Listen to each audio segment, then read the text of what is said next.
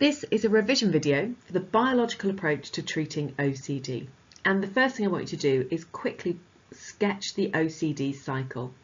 So at the top you've got obsessions, and you know that means that someone will have intrusive thoughts that they obsess about, and that will lead to the next stage of anxiety.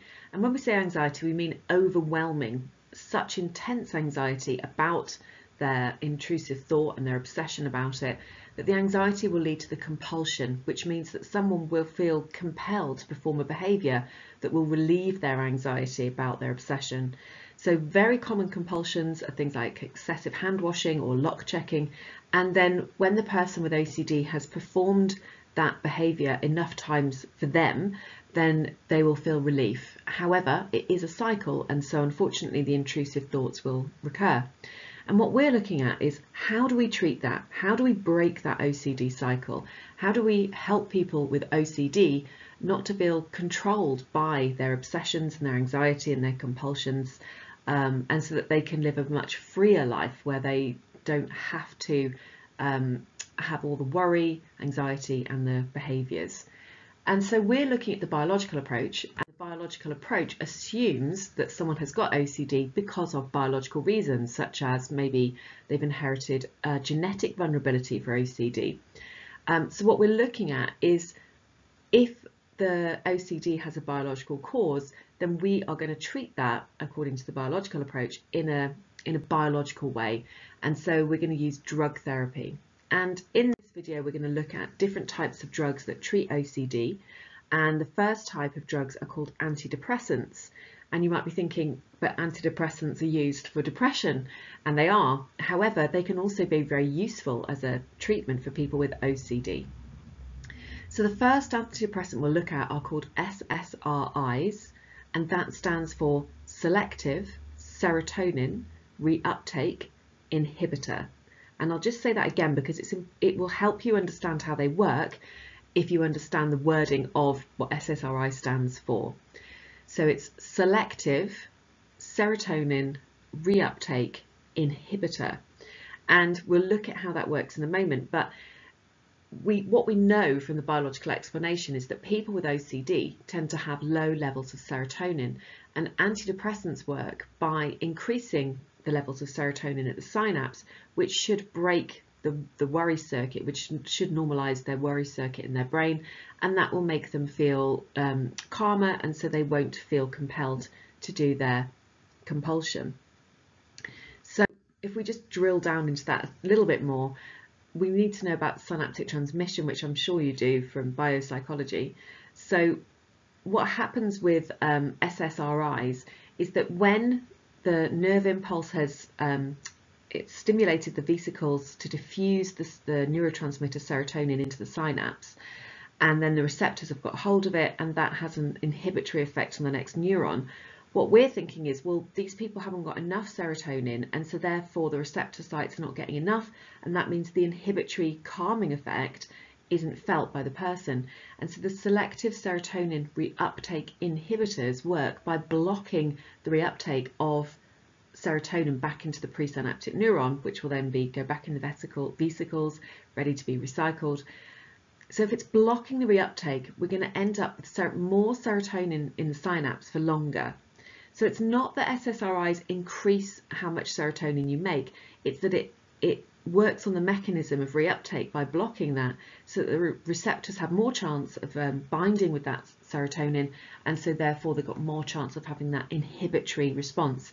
Now, if you're one of my students, you'll be thinking hopefully about your serotonin hat, and that's where when you put your serotonin hat on, you have a calm mood and a balanced mind, and I hope you're doing the actions.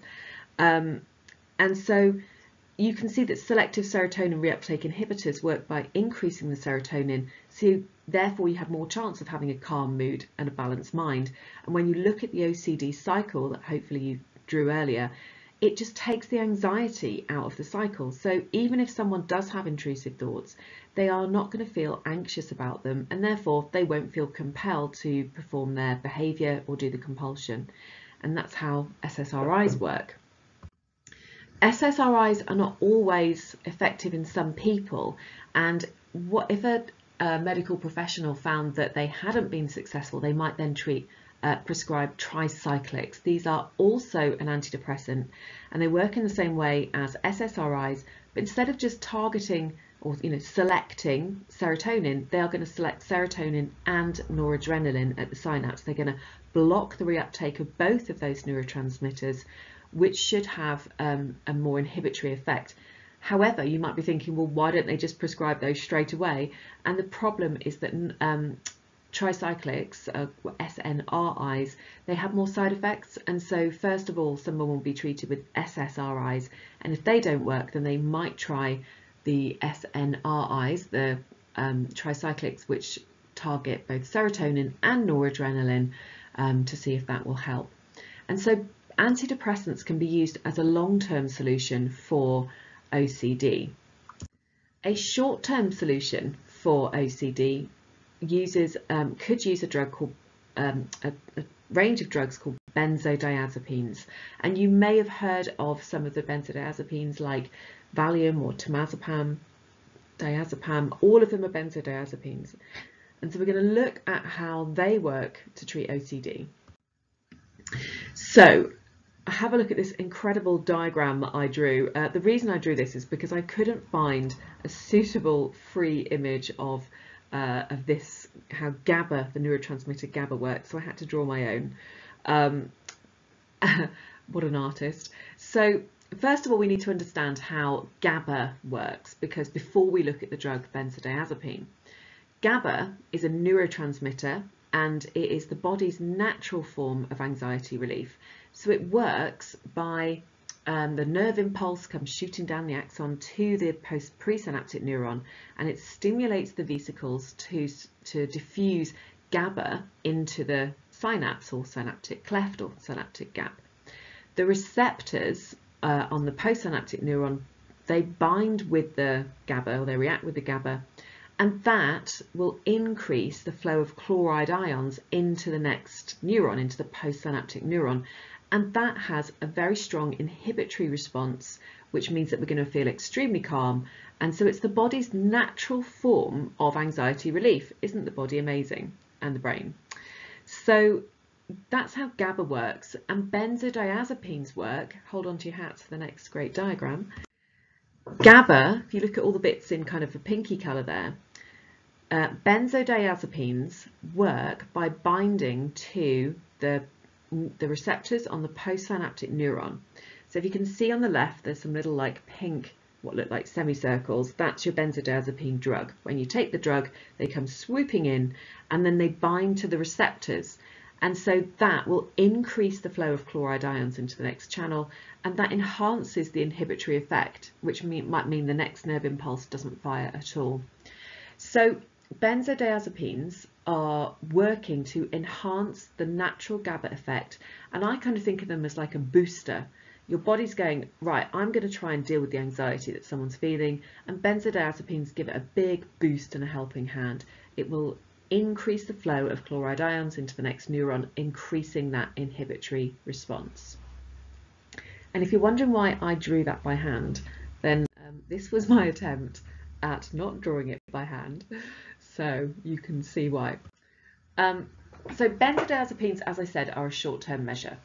So those are the drugs we've looked at, antidepressants, and I'd first of all just concentrate on SSRIs. And if you've got a big question about it, you might then explain that if they're not effective, you can use the SNRIs. And then for a short-term measure, you can use benzodiazepines, which are incredibly calming and effective. And again, just take out the anxiety from the OCD cycle. So the evaluation points, the first one is looking at the effectiveness of drug therapy. And we're going to look first of all at the effectiveness of SSRIs, the selective serotonin reuptake inhibitors, in treating OCD.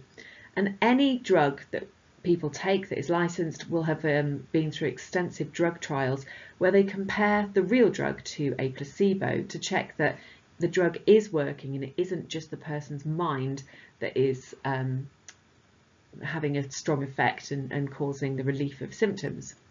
So in a meta-analysis comparing SSRIs to placebos, there were 17 studies on OCD patients, and Sumuro found that they were more effective than placebos in reducing the symptoms of OCD for up to 3 months. So this is a strength of SSRIs in treating OCD, and it seems that they are effective and that they do work. A really easy evaluation point is that SSRIs, taking drug therapy, is really cheap and easy. So drug therapy is easy for patients. All you have to do is remember to take a pill, and that is in contrast to psychological methods where you have to give up incredible amount of time, effort, money, motivation that is required for things like cognitive behavioural therapy. So it is a much cheaper option than talking therapy, and that takes either financial pressure off the NHS if you had gone through that method in the UK, or if the individual is paying for it themselves, then it is a much cheaper option. So the next evaluation is a kind of strength and a limitation, and it's talking about benzodiazepines.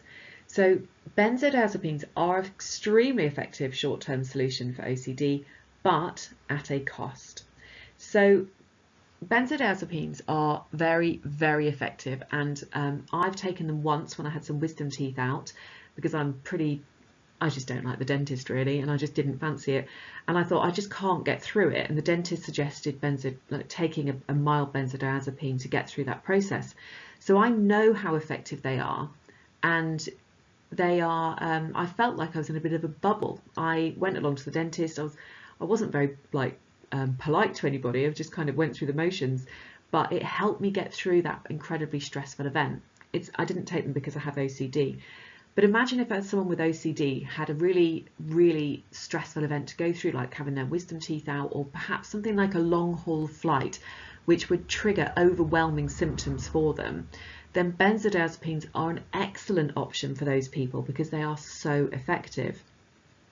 However, they do come at a cost. So I've put there, they're almost too effective. And so when I took them, as I said, I wasn't very polite, didn't really feel like myself. I felt like I was in a bit of a bubble. I didn't feel like I was in the real world. And so people who take benzodiazepines, they might not care about anything. That could actually affect their functioning in society. They might not become like a very good employee, or they might not be a good parent or student or something. And so they're so effective at taking out the anxiety that actually that effect they have could inhibit their normal day-to-day life.